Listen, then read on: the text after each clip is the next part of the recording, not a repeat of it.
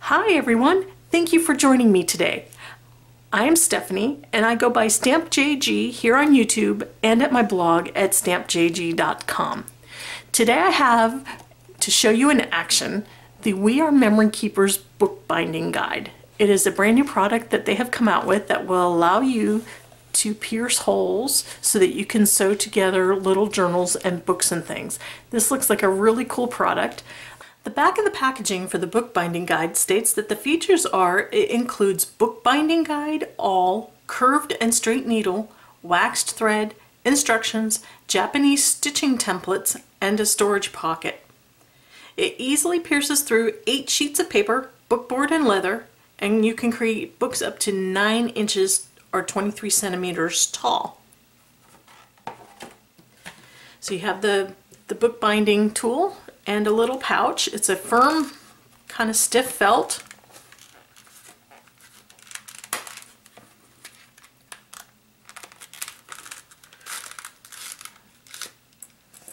It's kind of cool. Sharp tool alert. A little booklet. Inside the little clamshell packaging here, we've got some waxed thread. Appears to be kind of a nice stiff weight. We have a curved needle, sharp tool alert, and a straight needle. It has a fairly sharp tip, but not too sharp. And it has an instruction booklet. The little pamphlet that comes with it has instructions for piercing and sewing a saddle stitch, a Coptic stitch, and Japanese bound.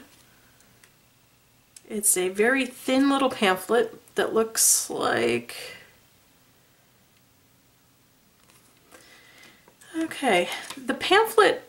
the pamphlet is not really intended to be a tutorial. Let me just say that right up front. You're probably going to have a hard time, or I know I'm having a hard time, looking at these diagrams trying to figure out exactly what is being accomplished here. There are very few words and it's all relying on pictures that are a little vague to me. I do like this in the back about the Japanese bound templates. Those are kind of cool. We're probably going to want to be on YouTube looking for some instructions, some clear instructions on how to do the actual stitching for these projects. The binding should be fairly straightforward, but the stitching, this is going to be not as helpful. But that's why we have YouTube. Okay, so this bookbinding guide itself has a couple of little knobs that hold the guide on, and they come off very easily. Move these off to the side. And let's start with the base. Okay, the base is a hollow plastic, which is good because you want to be able to poke the needle through here, and it has some clearance before it hits the base. The back of the plastic has some non-stick feet, and there are 2 sides to the guide. On the left side of the guide, there's a single row of holes, and on the right side of the guide, there are 3 rows of holes across. But this is kind of interesting. If I turn it into the light, you're going to be able to see that the left side actually goes in a little bit. There's a very slight angle. On the left side, on the right side, your other left, it's flat. However, there is this ledge here, and this is very thought out because you're going to be able to stack paper up against this ledge and secure it with the guide and poke holes through multiple sheets of paper. So this is for binding that you want on the flush, and this is binding this is for binding up the middle of folded paper. The plastic piece here It's a see-through light green plastic piece. It has holes. I'm going to see, you can see on here that every other hole is marked with a black circle, and that should help with the templates in placing your stitches. And you'll also notice if I turn this out to the light, that it is also got a very slight angle up on one side, like a mountain angle, and if I turn it over and the opposite on the back of it, it kind of dips in a little bit, kind of like a valley. So this matches up very nicely to the angle that's in this side of the bookbinding tool. And it also sits flush. You know, it has no problem sitting flush on this side. It's what it's been designed to do. So far I am thinking this is a very well thought out tool. To start off with, I'm going to show you the simplest way that this tool works. If you take a piece of paper, and I have a piece of copy paper, it is a cream color, and I have folded it in half and scored it. I've scored it actually and folded it in half. You don't have to score it. It helps with a nicer fold.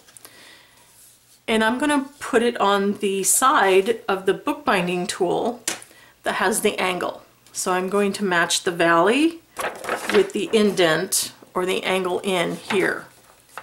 I also want to point out that the tool has little ledges on either the top or the bottom, and this will be helpful to line up if you have multiple pieces of paper. Again, the guide says it'll punch through 8 pieces of paper, and we'll try that out in a minute. But I'm going to set this up against the bottom into the fold and into the angle. I'm going to take the guide piece with the valley piece, the little angle on it, facing into the valley on the paper and the valley on the tool, so that this will line up correctly with the fold on my paper. And I've got it lined up against the bottom here.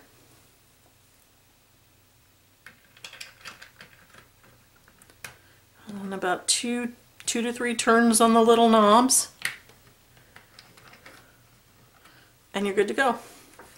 This is in there tightly. Now, once I push down, this is not moving, but I can lightly pull it around. This is the awl, and it's a very sharp tool. You want to be very careful with it. And this is going to poke through the middle of your paper. Well, we're going to choose to poke through the middle of the paper. Let me zoom in. You'll notice and see that every other hole has a black circle around it. Alright, you can see where my paper is right up at the top here, and it kind of just is clearing this hole. So I would not start punching holes right at the very edge. That's just not good form. We could start at this one here, needle in straight up and down and poke. And you can kind of feel it go through. And if I do every other black circle,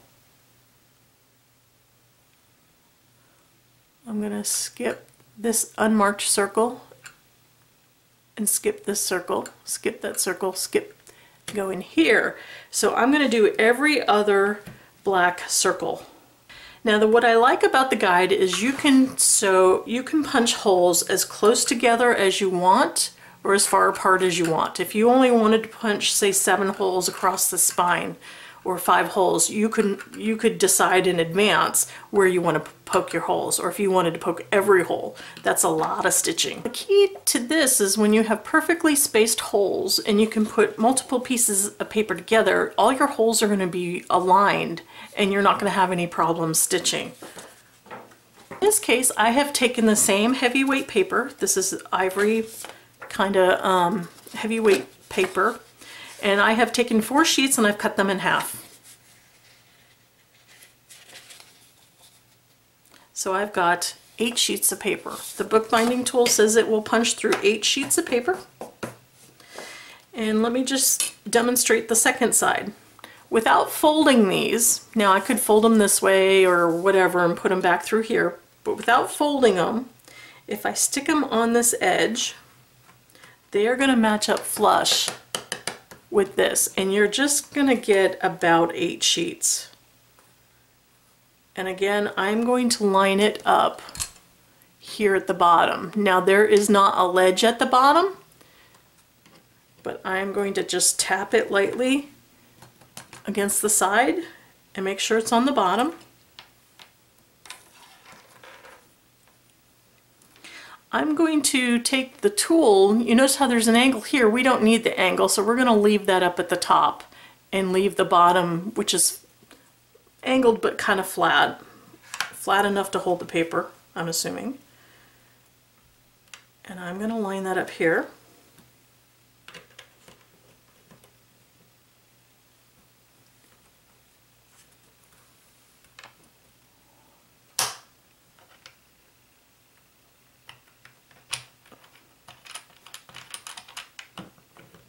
And I'm having to push a little bit to get the screw guides to engage here. But they are in. Okay. So let me show you on the side here. You can tell there's a difference here. So all these are flush. They are firmly secured in the tool. And now I'm going to poke some holes up the side. Again, I'm kind of flush with the bottom. And if I pick...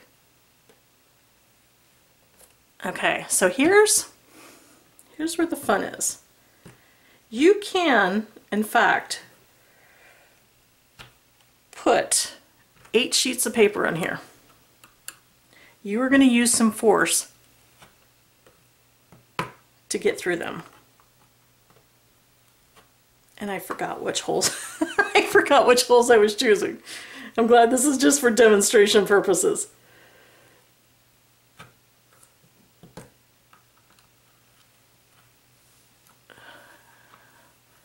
This is taking a little bit of force, but honestly, it's not bad. Let's take this out and see how it did. Okay, I will say it went through all 8 sheets of paper without a problem. You're not going to be able to see it on camera, but it has gone through all 8 sheets of paper. This is the back side. You can see where the needle comes through. So it took a little bit more force, but truthfully, not a problem. Not a problem at all. So now I have 8 sheets of paper with the same holes in each one. So what I have here is a piece of, I'm going to say medium weight chipboard. I don't have any bookboard at this point. It is not covered, it is just raw chipboard. I have cut it down to 5 inches square, or 5.5 inches square. And I want to see if this is going to pierce holes through this. It's you know, fairly heavyweight. And if I go again here and I line it up at the bottom. Now if I were doing a real project here at this point, I would make sure my holes were the same as one of the pieces of paper I have. In this case, I'm going to hold it in place, secure the knobs,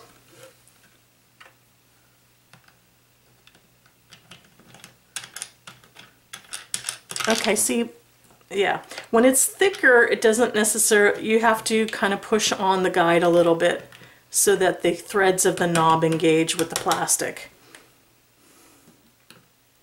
So let's see if I poke every other black hole. This goes through it very nicely. I don't have a problem. Now if you want to make a slightly larger hole, you could probably twist your tool, your awl. Could call it a pokey tool, pokey thingy, or awl is, I guess, the technical term. And that might give you a little bit rounder hole, a little bit, tiny bit wider. And it has gone through very, very cleanly.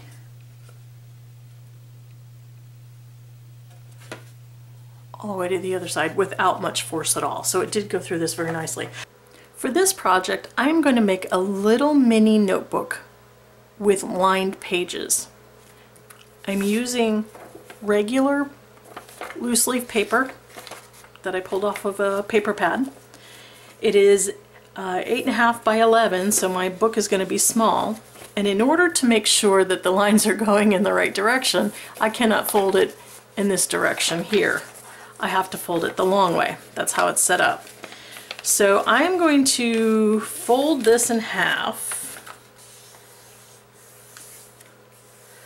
and I'm going to trim it down. But I've got, I believe it was 5 pages.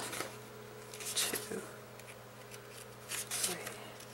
4, 5. Yes, I have 5 sheets of 8.5 by 11 note paper. I folded in the middle, and now I'm going to cut it down. I have a piece of pretty cardstock here. This is a half of a sheet of 8.5 by 11 that I cut, and I'm going to fold it this way in order to make my cover. Cardstock is very important to score if you can do it at all possible, because it'll keep it from cracking. And I need to score this at 4 1/4.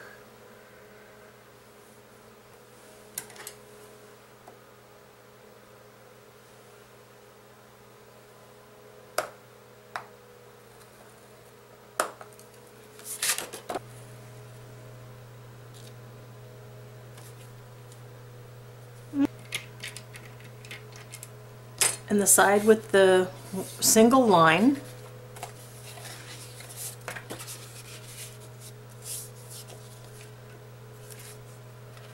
put my sheets in there,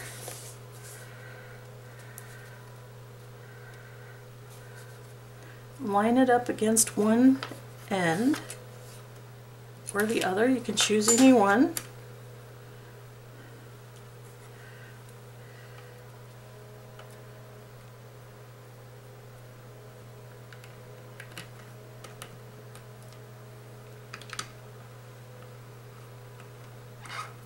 Okay, now we are ready to punch. Let's decide where we want our holes. I'm going to pick one hole in on each end, punch a hole,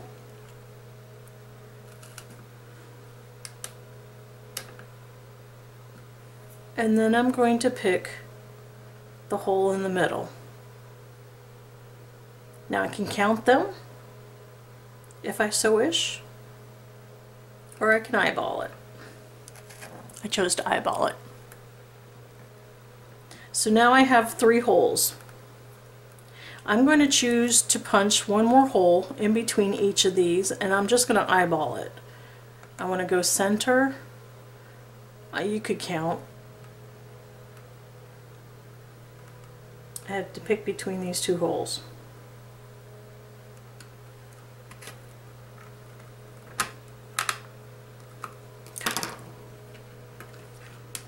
Again, I could choose to put more holes into this. That's not, you know, that's always an option. I prefer to do less sewing. So I have poked 5 holes into my little booklet. And I'm going to set aside my tool now that I'm done punching, and I'm going to sew the middle. Take a length of thread that is roughly twice or 3 times taller than your project. So 1, 2, I'm going to go 3 times since it's short.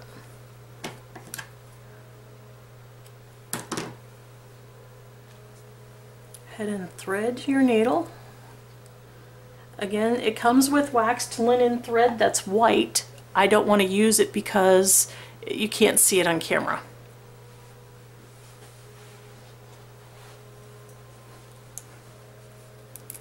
Get a needle threader if you want, or just play with it yourself, however you want to do that. I prefer to use a needle threader.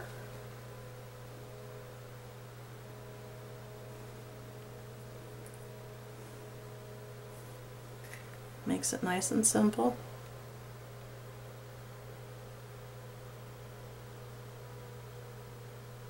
I think. Pull firmly. Put this back in your needle book so you don't lose it. That's one thing I do, is I seem to lose my needle threader quite a bit.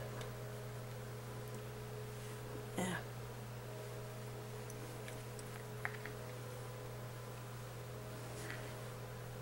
Okay, now we're ready to sew.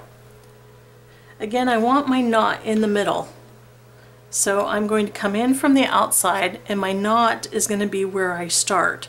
So if I pull all the way through here and hold on to my tail, this is where my end is going to be. This is where my knot is going to be. I could choose to do it at either end or any other hole that I want, but this is where I'm choosing it. So I've come to the outside,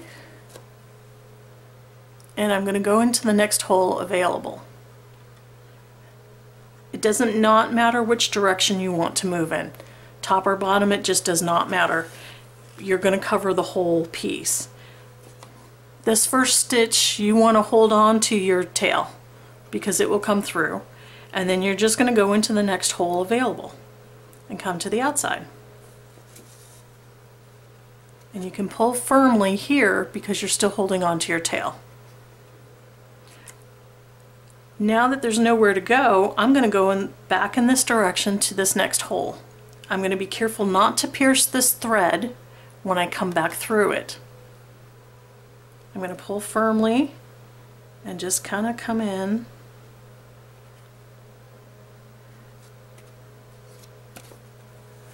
And pull. So you can pull really firmly at this point. You don't want to be wrinkling your pages or anything, but you want to give it a firm tug. In this case, I am going to skip this hole. Even though it's the next hole, I'm going to go beyond it to the following hole and go up the other direction. So I'm going to come back out here, and this is going to make this a long thread. And I can pull pretty firmly now. And then once you're outside, you come back in and go to the next available hole and pull. Since I have no more to go in this direction, I'm going to come back towards the middle, go into the next available hole, making sure I don't split the thread already in there. Come out the other side, and now I'm going to come up the middle to finish my stitch.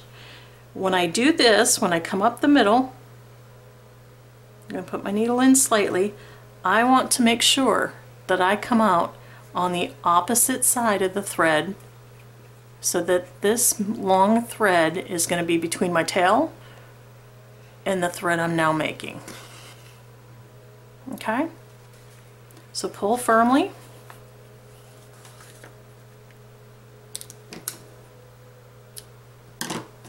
And now I'm going to tie a knot between these two, but I'm going to tie it over the thread in the middle.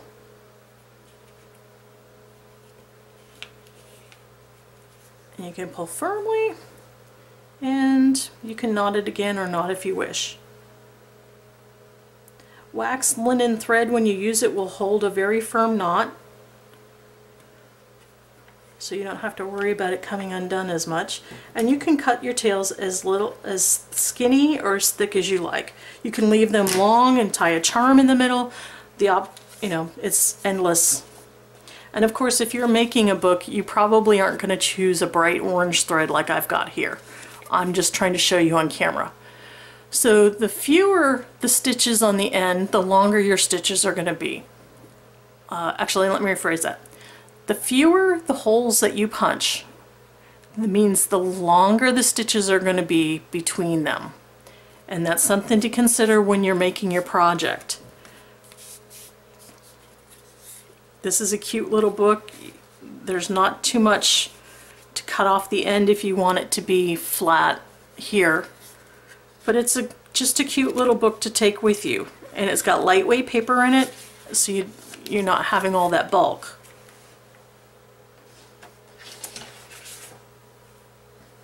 On this piece of paper here, where I punched every hole, I'm going to stitch this up and show you what that would look like if you wanted to do a book with all these holes. I wanted to show you what your project might look like if you choose to punch less holes or more holes, depending upon the look you want and in some respects how secure you want your papers on the inside to be.